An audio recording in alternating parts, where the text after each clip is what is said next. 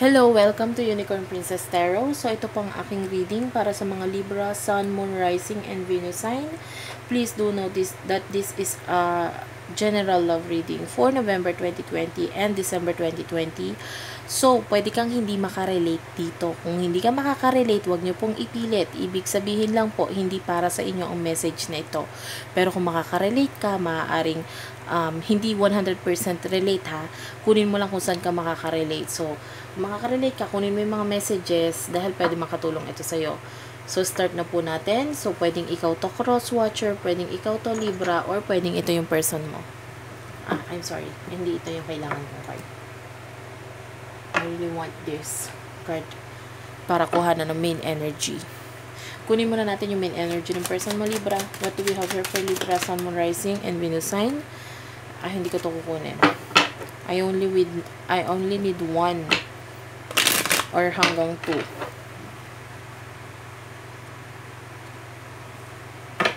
What do we have here for Libra, Sun, Moon, Rising, and Venus sign?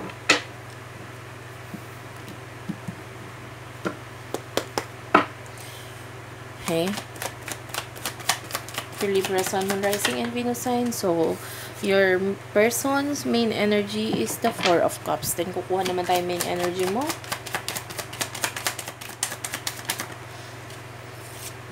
Main energy mo is the Empress and the Moon.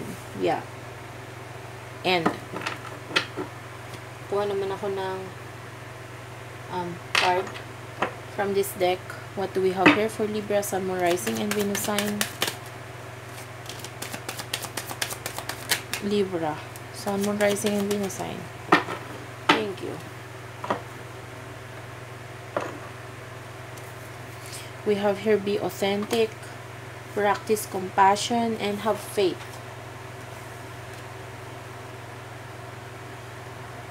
Kukuha na rin po ako ng mga cards para sa next row para makuha natin yung clarity para sa mga sa upper row. What do we have here for Libra, Sun, Moon, Rising, and Venus sign? For Libra, Sun, Moon, Rising, and Venus sign. Hindi ko po yan kinuha kasi minsan magkukumpulan yung cards.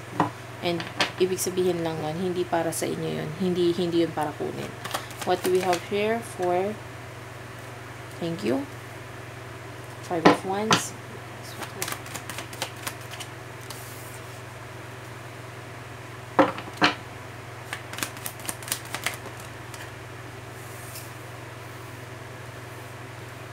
One last card for Libra.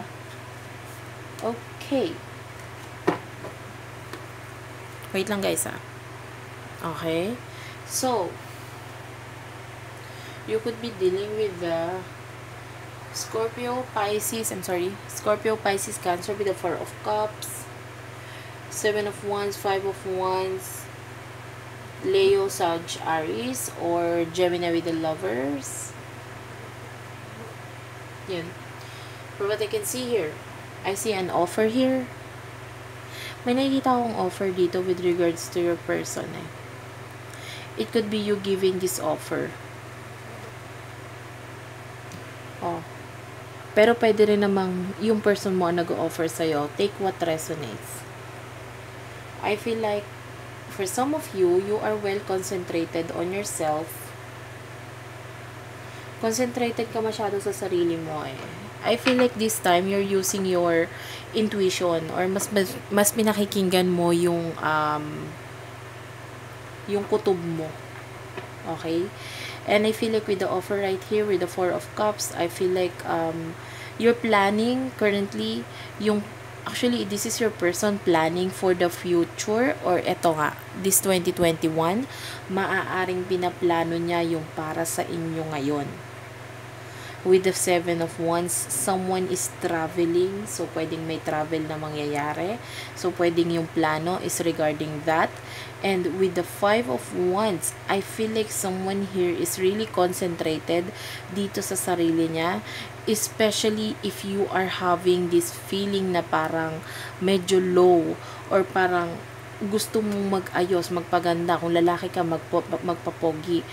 Kasi maaaring with the travel right here, you would like to see this person personally. I mean, eto, yung parang you're planning for a date. Pwedeng yung person mo planning for a date or planning for ayun nga, date or yung magkita kayo.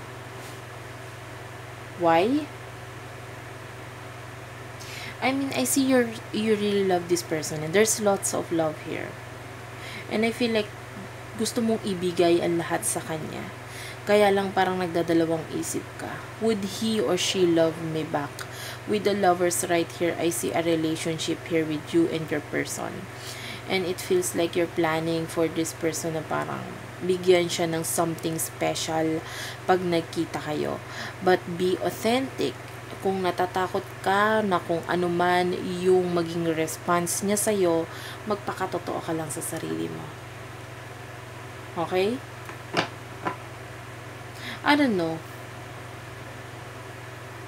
High chance of pregnancy, by the way, ha. So, kung hindi ka pa ready, you know, take contraceptives. Let's see. What do we have here for Libra, Sun, Moon, Rising, and Venus sign? Masyadong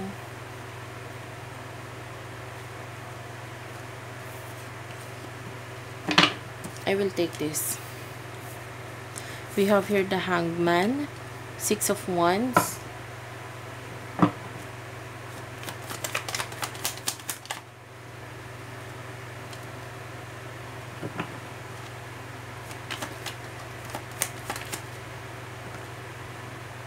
Three of Swords, 5 of Swords,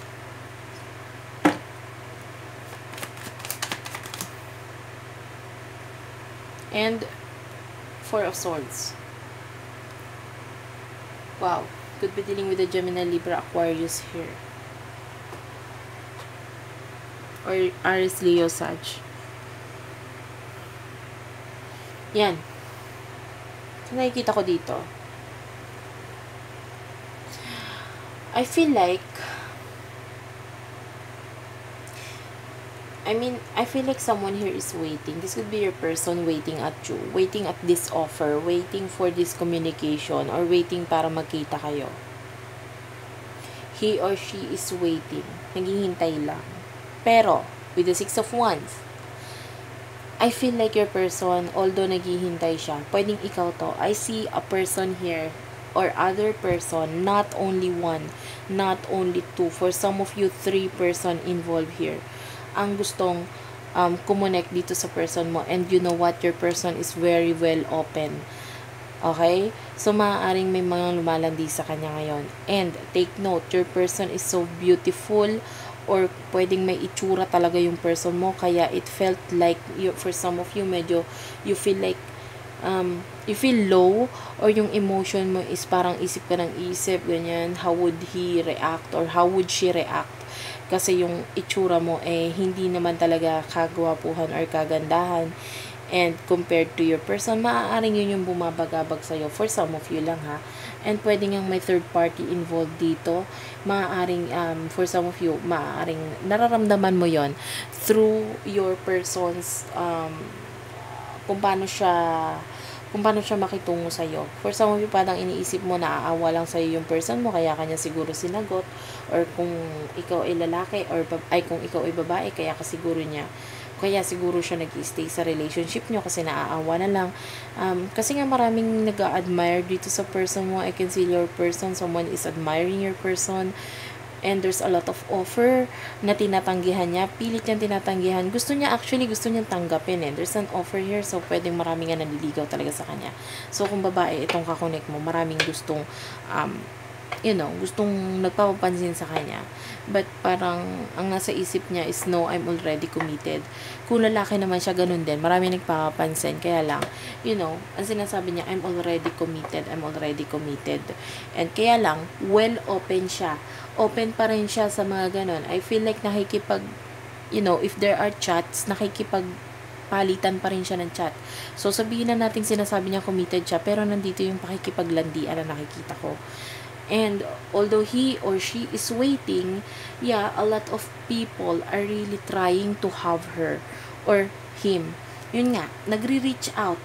So, although may connection kayo or in relationship kayo, you know, tama lang na you are bothered here with the 4 of Swords and the 3 of Swords. Pero alam mo, nakikita ko dito nagmamahal ka naman eh.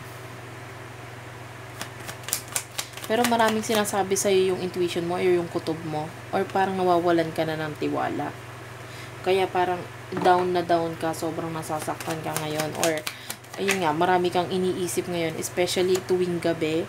Kasi nga, yung person mo is, maybe nawawala ng time or sinasabi matutulog na and then you would see na, oh, bakit active pa siya? Sabi matutulog na daw, ganon. Maraming pagdududa dito, yun nakikita ko.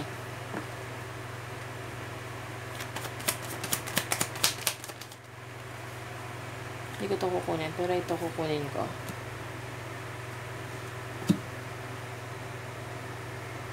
Wow.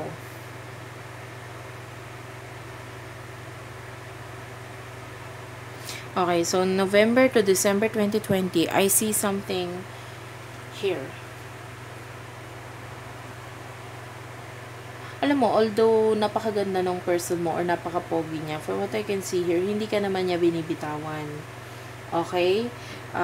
For some of you, pwedeng yung offer is regarding family or yun nga, a deeper level of commitment. Kaya lang, for some of you, pwedeng you're not so sure, masyado ka lang nagmamadali, or gusto mo lang talagang lumevel up agad yung commitment nyo. Maaaring kasi na-develop ka na ng husto sa kanya. Kaya lang, I see someone here na medyo may bakas pa ng nakaraan. So, and ano mo, yung person mo masyado pang immature. Huwag ka muna masyadong magmadali. For what I can see here, I'm sorry, nawiggle yung camera. So, huwag ka masyadong magmadali. Kasi for what I can see here, masyado pa namang maaga eh. Kumbaga, i-allow nyo lang yung feelings and yung emotion nyo na magkita kayo, ganyan. And to shine. Ganyan. But, have faith. Kung ano man yung pagdadaanan pa ninyo ng relationship nyo, magtiwala ka lang. So, let's see. King of Pentacles, of 10 of Pentacles. Yeah. Marami pa itong patutunguhan eh. Kaya lang, I don't know. Ang nakikita ko kasi masyado pang bata eh. Pwedeng hindi bata na ano, pwedeng immature lang talaga yung person mo. Pwedeng immature lang siya. Oh.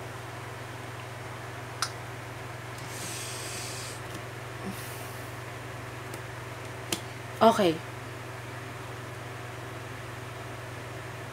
You know what?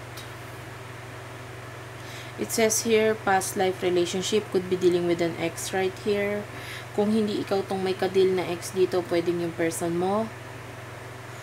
Retreat, it's time to disconnect from the world. You deserve love. You are lovable. Kung sa tingin mo, actually, the advice here is to have faith. Magtiwala ka lang. Saan? Sa intuition mo. Nakikita ko yung have faith eh. Pero hindi para sa relasyon nyo. Magtiwala ka sa kutob mo. Kung nakukutuban mo na may hindi na talaga maganda, na hindi na okay, na you feel like you are a, you know, parang kang hindi naman mistress. Parang may mistress ang datingan. So, pwede ngang yung person mo ang may mistress. And you are the legal wife.